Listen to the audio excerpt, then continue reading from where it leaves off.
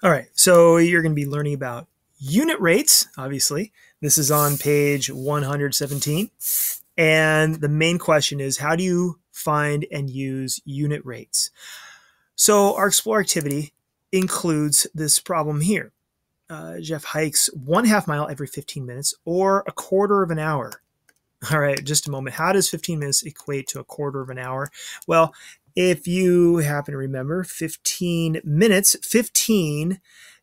out of 1 hour is 60 minutes. And if I simplify this fraction, I get to 1/4. So that's how 15 minutes is a quarter of an hour. Now, that's the rate of Jeff. And Lisa hikes 1/3 mile every 10 minutes. So that 10 minutes is 1/6 of an hour. So if you have 10 minutes out of 60 minutes for an hour, that simplifies to 1/6. So I'm just getting resources here. And how far do they each hike in 1 hour? And how far do they hike in 2 hours? We're going to use this bar diagram to determine how many miles Jeff hikes. So how many 1/4 hours are in an hour? So there's 1, 2, 3, 4 1/4 hours in 1 hour. And how far does Jeff hike in an hour? So he has a 1/2 mile in this 1/4 hour, and then another half. Well, here is a 1 mile right here, and then another half and another half. So there's 2 miles. So how far does he go in an hour? He goes 2 miles. Okay, and now we have the table here. So in a quarter of an hour, he travels a 1/2 mile. Okay, that's the same information here. Now, if we double this, then we would have to double this, and that would be 1 mile in a 1/2 hour. Okay. Then, and that's right here, 2 quarters make a half, and that's 1 mile. Okay, so we'll move on here. 3/4. Well, 3/4 is 3 times 1/4. So if I multiply this by 3, a half plus another half is 1, plus another half is 1.5. Right there. And then if we go up another quarter, that's another half. So that's 2 miles. And then if we double this, we would double this, and that would be 4. Okay. So we've completed the table. And if we go down to C here, complete the bar diagram to determine, now we're talking about Lisa. So in 1/6 of an hour, she travels how far? A third. And we even see here, 1/6 of an hour is a third. So 1/6 hour is 1/3 of a mile. So each of these are 1/3. So this is 1/3, 2/3, 3/3, and 3/3 is 1 mile. This is another. So this right here would all be 1 mile. It's kind of sloppy. 1/3, 1/3, and 1/3. So this is another mile. So she's traveling 2 miles here. And he traveled 2 miles up top. Okay, so how many? So 2 miles. Now, if we complete our table here, if we double 1/6, 2 1/6 make a third. You double this, makes a third. So we would double this. This would be 2/3. And a half. We would have to multiply this by 3, right? Let's think about this. 1/6 times 3, or 3 over 1. 1 times 3 is 3.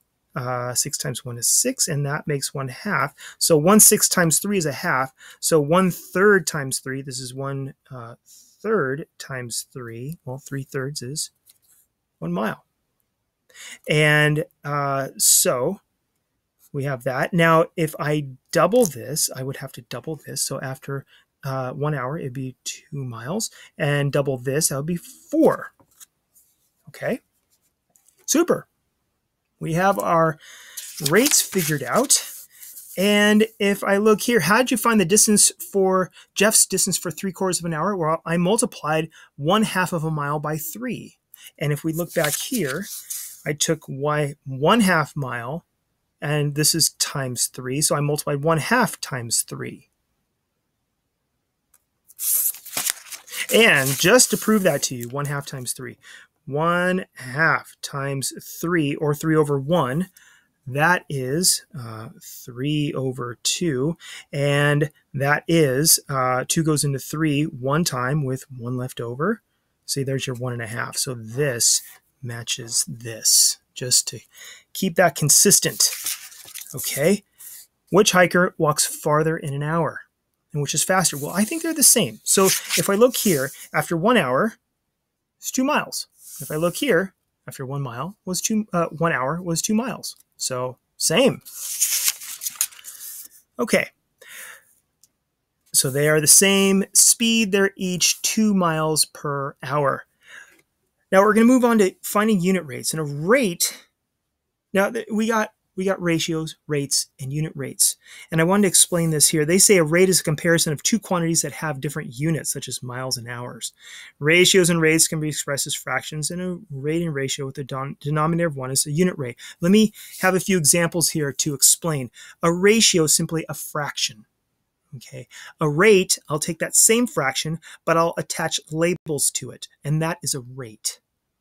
And then a unit rate, I can take this rate, but I need to simplify it. 60 over 2 is the same thing as 30 over 1, and a unit rate has a 1 for a denominator. So this is a unit rate version of our rate.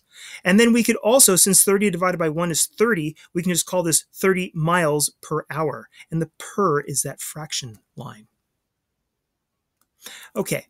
Now, we have, when one or both of the quantities being compared in the rate is a fraction, the rate is called a complex fraction. So when we have a fraction inside of a fraction, so this 1/2 is inside this larger fraction, that's a complex fraction.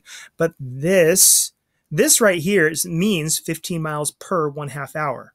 This is also the same as 15 divided by 1/2. And we can start manipulating that if we recognize that 15 is the same thing as 15 over 1. Okay, so getting into example 1.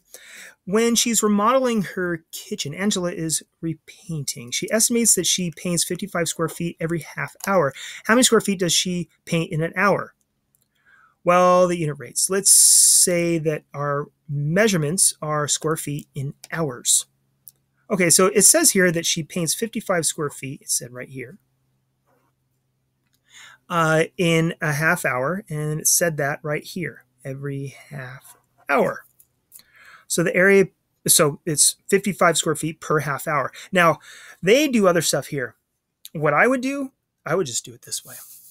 I would just do it over here. 55 every half hour. Well, that's equal to, if I double the half, that's 1. And now we're getting into our unit rate. And so if I double this number, I have to double 55. And 55 doubled is 110. And now we're getting to this right here, very simply, right there.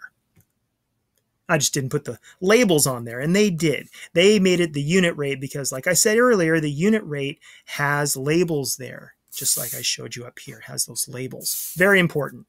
Otherwise, it's just a ratio.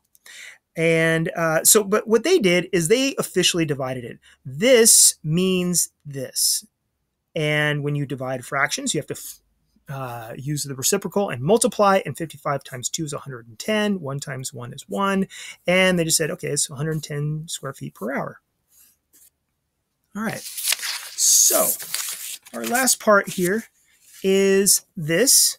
And Jalen makes limeade using 3/4 cup water per 1/5 cup lime juice. And Wanchen makes limeade using 2/3 cup water per 1/6 cup of lime juice. Find the unit rates of water per lime juice. Whose limeade was weaker, has a weaker lime flavor? Well, Jalen. Jalen is 3/4 per 1/5. So I took 3/4 divided by 1/5 to make a unit rate. And I have, when I did this, well, you have to flip the fraction over. And I did that. And 3 times 5 is 15. And 4 times 1 is 4. And then I turned this right here into a mixed number, 3 3/4, by dividing. And this is, 3 3/4 water per lime juice. And then for wanchen, wanchen, it's 2/3 cup, which is right here, and divided by 1/6 cup.